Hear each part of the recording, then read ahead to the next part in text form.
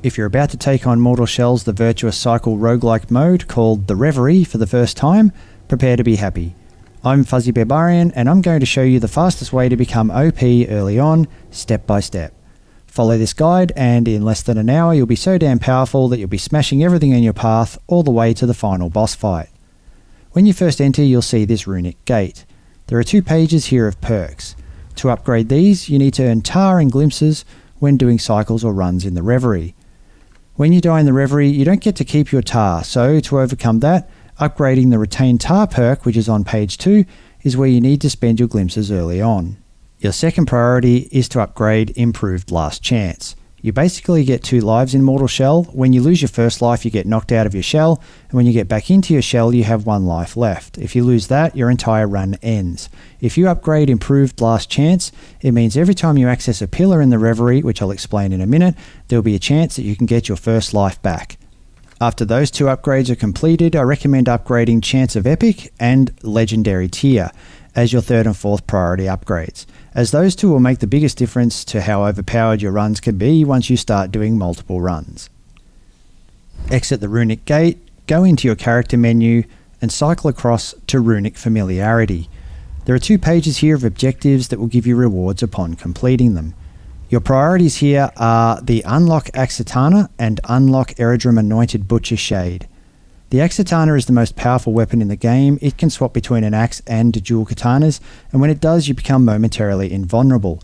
There's an instinct in game called Secret Technique that does damage to enemies when you swap, meaning you can become invincible and harm enemies at the same time, constantly, which is super OP but super fun. The Anointed Butcher Shade for Eredrum starts you off every run with plus 20 damage, which is a huge damage bonus. Eredrum has the most health and damage mitigation of all shells, which helps because there are very few healing items in the Reverie. He is weak on stamina, but there are lots of stamina perks that drop while you play that will make you soon forget about that. So with Eredrum and the Anointed Butcher Shade you get the tankiest, most damage dealing shell in the Reverie, with no real downside. Access the pillar to start a cycle. Make sure you choose Eredrum as your shell because we need to be inside his shell while we kill the Grisha 5 times so that we can earn the Anointed Butcher Shade. To earn the Axitana, we need to access a pillar once while carrying each of the 4 possible weapons, so choose the first weapon in the list, the Hallowed Sword, for this run.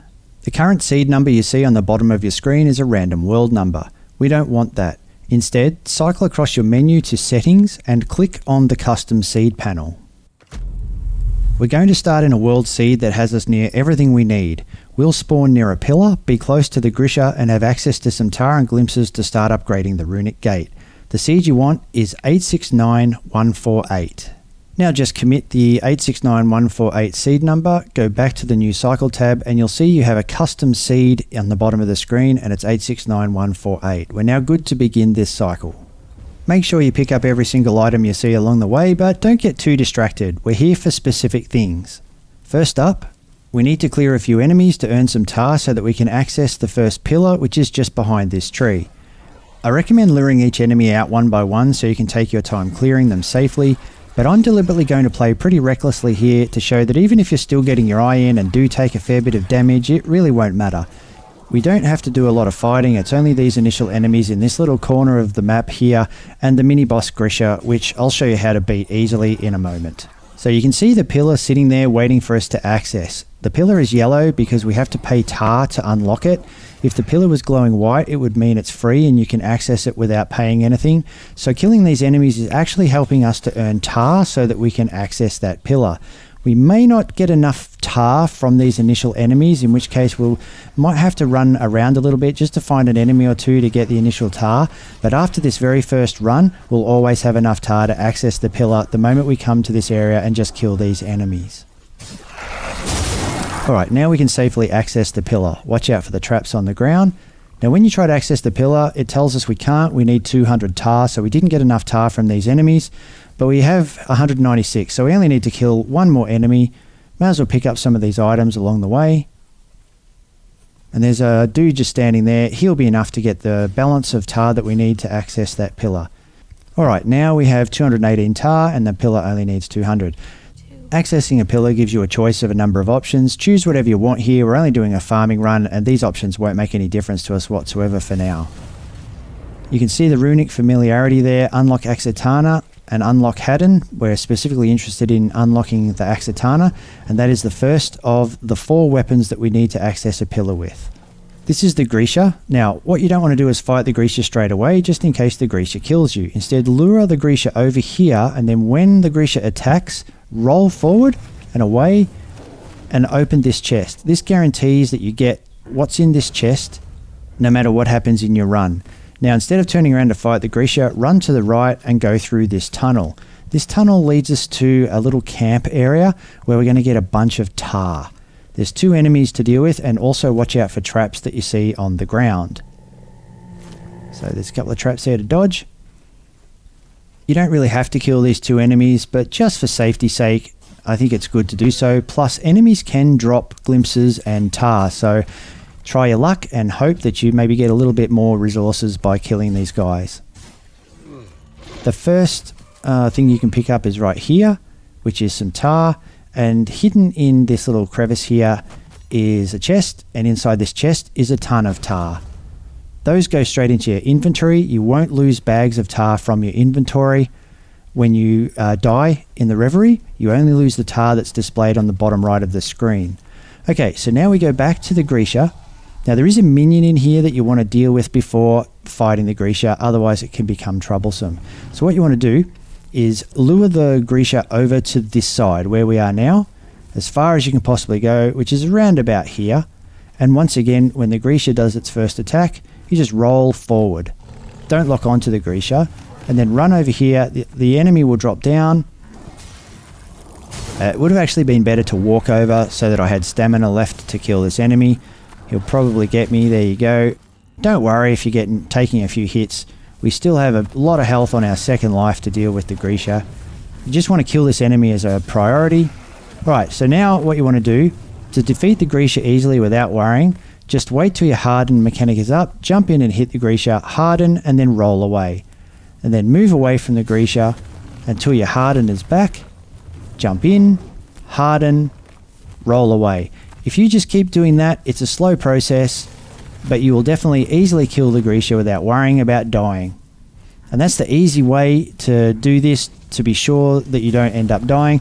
If you're more comfortable with parrying the Grisha and fighting the Grisha properly, then by all means do it how you want.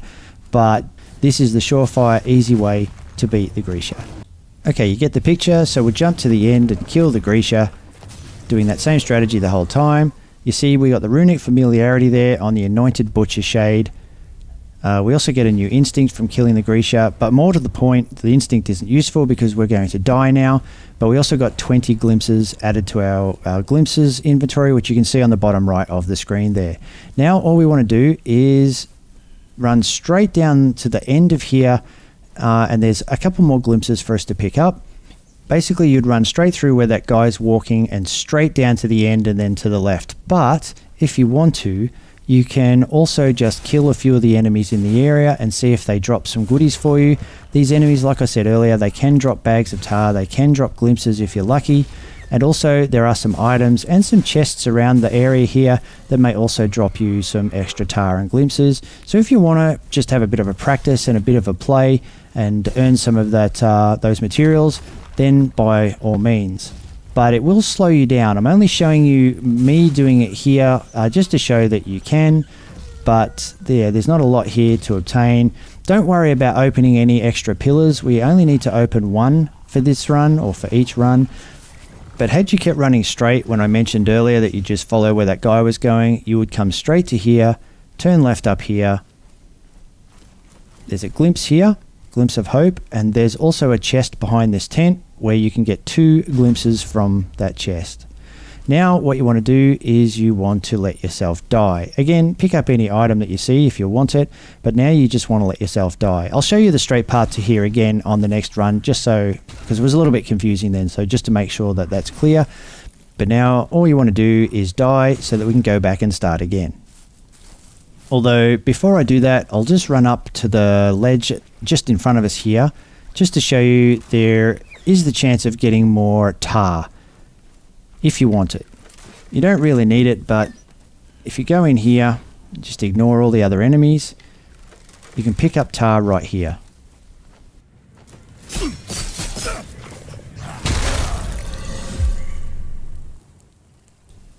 Now that you're back where you started, what you want to do is open your inventory, and all those bags of tar and all those glimpses that you picked up during your run, you want to use them so that you can spend them at the runic gate. So just go through your inventory using every single thing you've got there that is a bag of tar or a glimpse. Then access the runic gate.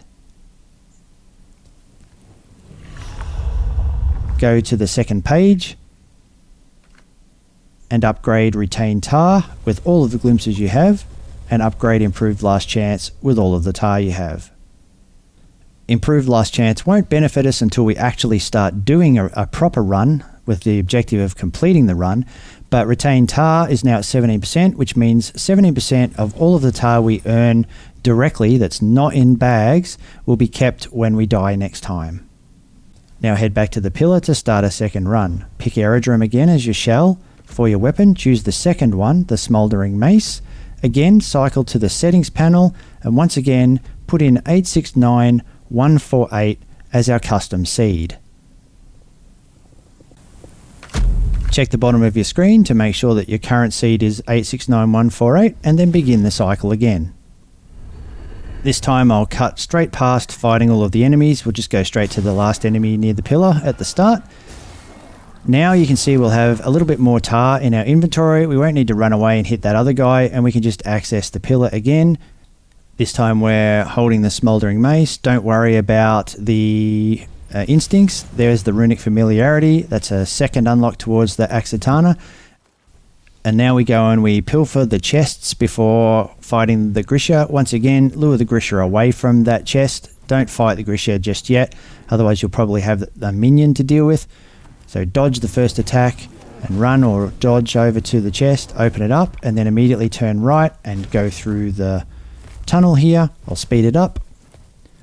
So again, doing nothing different. If you want to avoid killing these enemies, you can, or if you want to kill them in the hope of getting a drop from them, you can, but the purpose of coming to this spot is purely to get the chest that's behind these trees here, or vines. And don't forget the item sitting right here, that can sometimes be more tar. So I'll speed this up once again. So the same strategy, lure the Grisha over to this area, then run past the Grisha or dodge past the Grisha so that you can kill the minion. And then once the minion's dead, use the same strategy on the Grisha as before, which is to wait till you have Harden, go in with a big hit, Harden, and then dodge away. And because you already get the picture, there's no need for me to show the fight. I'll just cut straight to the end where we kill the Grisha. And that'll be the second time we've killed the Grisha. We've already accessed a pillar with the Smouldering Mace, so we don't need to use that anymore. And we only need to kill the Grisha 3 more times as Aerodrome in order to unlock the Anointed Butcher Shade. Okay, now we're almost ready to die, but we just want to make our way back to where those glimpses are at the start of the map, picking up a few items along the way. You don't need to kill any enemies, but there are a couple of enemies along the direct path, so if you want to have a bit of luck at getting a bag of tar or another glimpse, by all means. But basically, just ignore all of them, pick up only the items you see on the ground, and follow me in a direct line up to here, turn left, and then here's the Glimpse of Hope, and here's the other chest with a couple more glimpses in it. And now we can die. So I'll say it again, you can kill as many enemies around here and explore if you really want to, but we're trying to do what we're doing 5 times, so you're better off just to die, come straight back to the start and not waste your time. You'll have plenty of farming you can do later on when you're overpowered. So again, go into your inventory, use all the bags of tar that you have and all the glimpses that you have, and then access the runic gate. Go to the second page and upgrade Retain Tar and improve Last Chance again. Okay, so that's got us to 34% of the tar will be retained when we die, and 11% chance at improved Last Chance when we finally start our run. So now back to the pillar, and this time again choose Aerodrome. Now choose the third weapon, which is Martyr's Blade. Go across to settings, put in the seed number of 869148. Once you've committed that and you've checked you have the right seed, the right weapon and the right shell, begin your cycle. Go and kill all the enemies in the first area, then make sure you access the pillar whilst holding Martyr's Blade. Once again, steal the chest behind the Grisha, hook it to the right, go through the tunnel, kill the enemies on the other side, cut down the vines, access the chest. Don't forget to grab the other potential tar sitting right there. Return to the Grisha. Prioritize killing the minion.